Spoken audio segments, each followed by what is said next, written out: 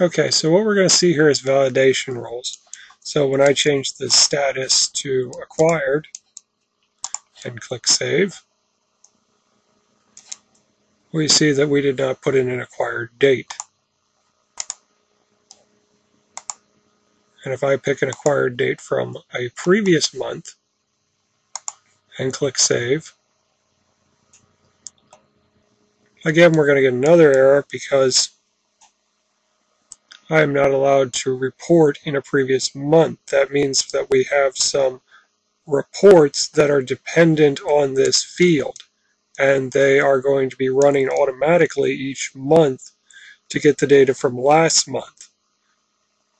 Because if I run on the first of the month, then I don't have any data for the current month, so they can only get data from the last month, which means data that is going to be run next month on next month's report on, again, the first of the month needs to be properly dated for that month. So if I pick today's date and click save, it will now let me save it. And this is how validation rules can be used to better control your data.